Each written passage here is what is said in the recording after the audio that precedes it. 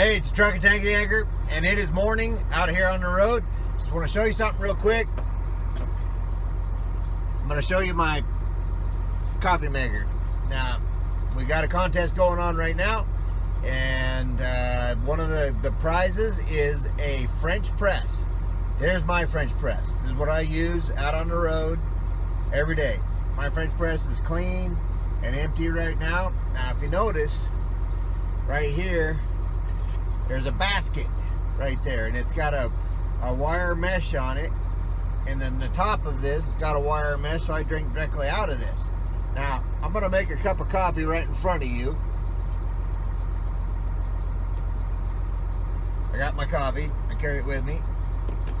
If you're wondering what the Truck'n Tanker Yanker drinks right now, it is a Caribou from Walmart, and I mix mahogany and French roast together 50-50, and I put 3 scoops in my cup. There's one.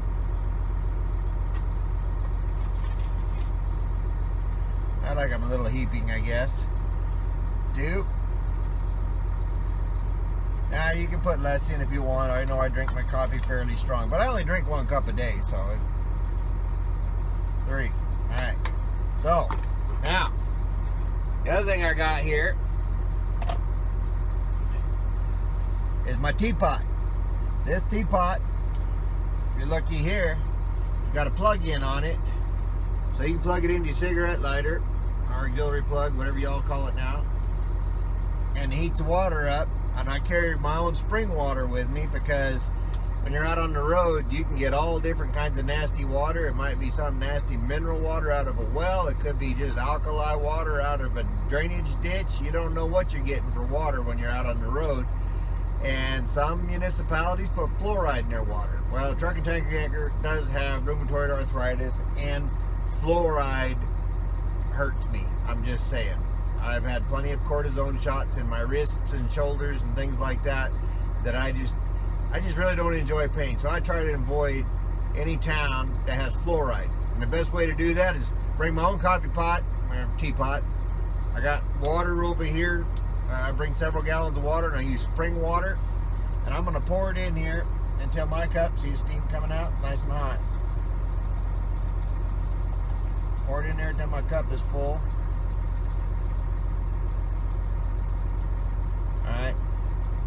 Alright, it's full. And as you notice, I had a pre-measured amount in because I know how much to put in there. Alright?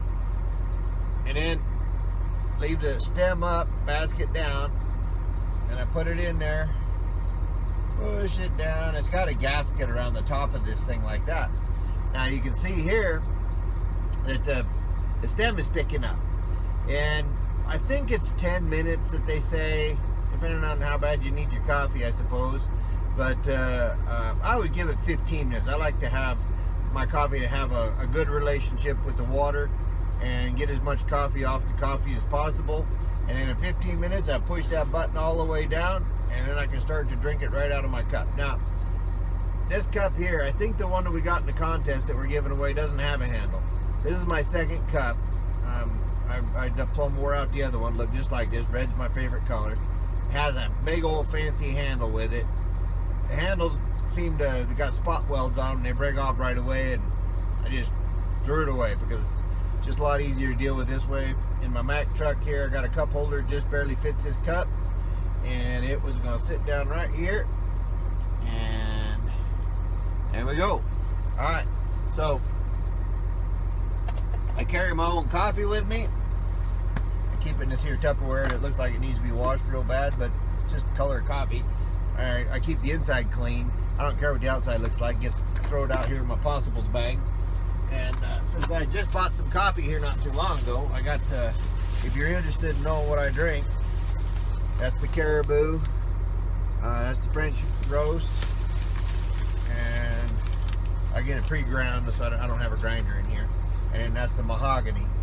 So that's what I drink. And I mix it 50-50. It makes a, you know, I'm not saying it's my favorite cup of coffee I ever had. Favorite cup of coffee I ever had was with the beans I roasted, and they were Nicaraguan El Recreo. And I got green beans and I roasted them myself, and I do the same thing where I roast them so that half of them are a dark roast like a French, and half of them are a medium roast, and then I mix them together. That is probably the best cup of coffee I've ever had. And if you put enough grounds in your water, it comes out to be a nice strong cup of joe that has got top end, it's got bottom end, it's got caffeine, it's got it all. And I drink her black.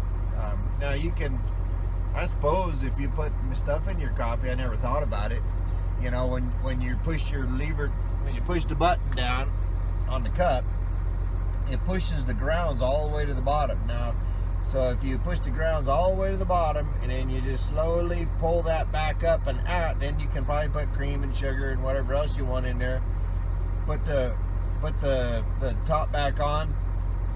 You can probably switch it around just a little bit, and then just slowly, it'll be harder to push your button down, but you just sort of lean on it, and it'll eventually go down, and then you'll have and then you'll have grounds in the bottom. You gotta wash it out. I have one jug of water that's just for wash water, and I use that every night when I'm getting ready for bed.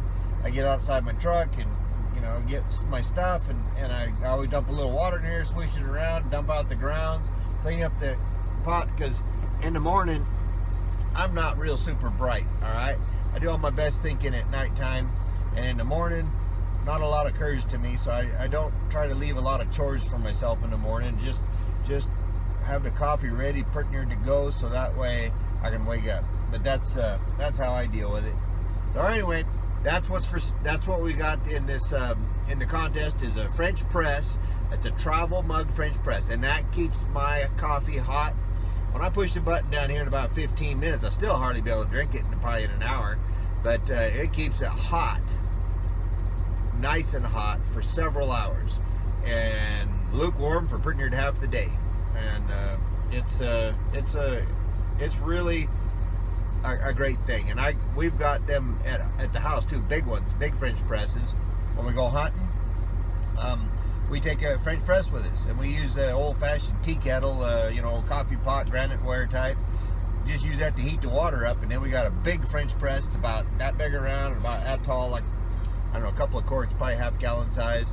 And we probably got to make about 2 of those in the morning to get enough coffee for everybody in our family that drinks coffee, and not as many as you might think, I'm just saying.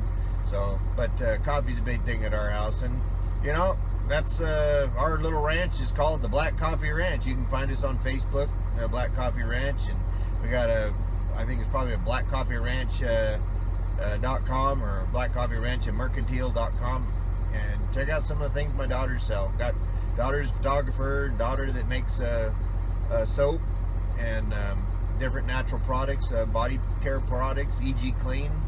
My wife sells raw honey and wax and honey products and creamed honey and all sorts of stuff.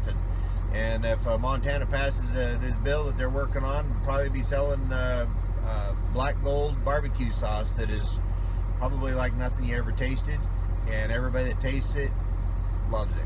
So we'll maybe I'll call it Tanker Yanker barbecue sauce. I don't know. We'll have to see. But maybe that's coming up in the future. Anyway, there you go. And that's the quick down and dirty on my stuff.